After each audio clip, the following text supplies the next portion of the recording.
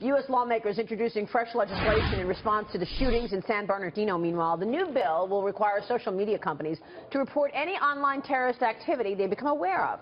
This is coming after President Obama urged technology companies to cooperate with government investigations in an Oval Office address on Sunday. Joining us right now is Cavern Systems CEO J.D. Sherry, a seasoned technology executive, very familiar with these cyber issues. Good to see you, J.D. Good morning. I want to, we know that Farouk was posting about Islam, posting about Israel needing to be off the face of the earth. And so how did we miss this?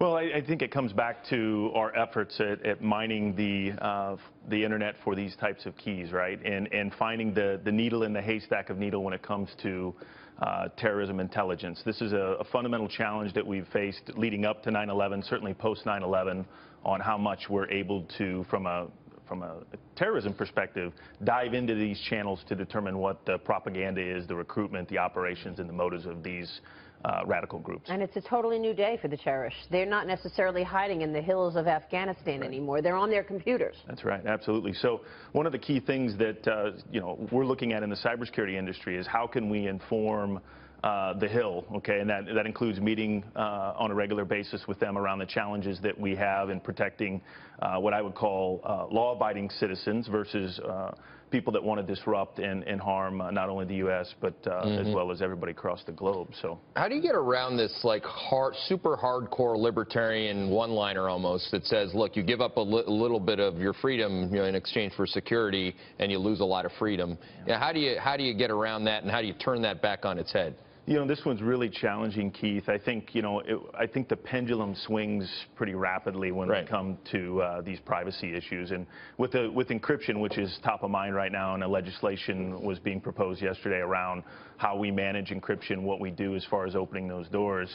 I think, as you and I as citizens, if we lose our right to have encrypted communications for not nefarious activity, that's a real challenge. So I think in the foreseeable future, it's going to be very difficult for legislation to be passed that would open these doors and open the kimono, if you will, to allow these types of inspections to happen without a warrant or some kind of circumstantial evidence to really drive that. So I think it comes back to the traditional means of counterintelligence and channels that maybe are outside of these encrypted channels that I think can be mined in a much better way than today. That raises an issue. So there's been, when people talk about social media sites and terrorist, even commentary, people talk about wiping it and pulling it down. But when you do that, do you send people into the shadows and into places that are harder to police? Isn't there some sort of benefit potentially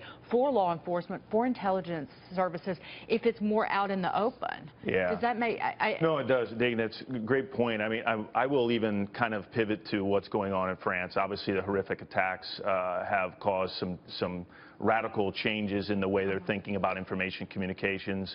One thing that, going back into the depths, there's a protocol out there that your users need to be familiar with. It's called Tor, which stands for the onion router, and it's or the router. Browser that you use to basically get into the dark web. Exactly. So brilliant. So they are looking at banning those types of encrypted communications. So that's not only social media; those are the deep undergrounds where you can get murder for hire, an arms bazaar of cyber weaponry to hit not only U.S. companies but attack governments. So these are very challenging things that France is just looking, similar to what China's done with their Chinese firewall. France would have to implement something like that to block those types of deep web encrypted communications. What, in the U.S. as well? I mean, this dark area where, can government access it really is the point. Yeah, so there's been some. They're living in those communities. I will rest assured. From a counterintelligence perspective, they're very much like developing other assets. They're in those communities developing assets to determine what's going on from a propaganda and operations, without question. I don't believe will be as significant as what France is doing and basically unilaterally blocking that. That would just not fly from a privacy perspective. But I think that is an interesting step that needs to be considered. In closing, Europe is much more progressive when it comes to cybersecurity legislation than us at this point in time. Their data privacy has always been a couple of steps ahead as far as protection of citizen data. And I think those are going to be movements that the lawmakers on the Hill will be looking at to determine what can we do that doesn't disrupt our privacy, but maybe moves us in a little bit more step in the right direction to protect this type of activity from Really going on. interesting. J.D., thanks so much. Thanks for having me. Appreciate your time today. J.D. Sherry, Cavern Systems CEO.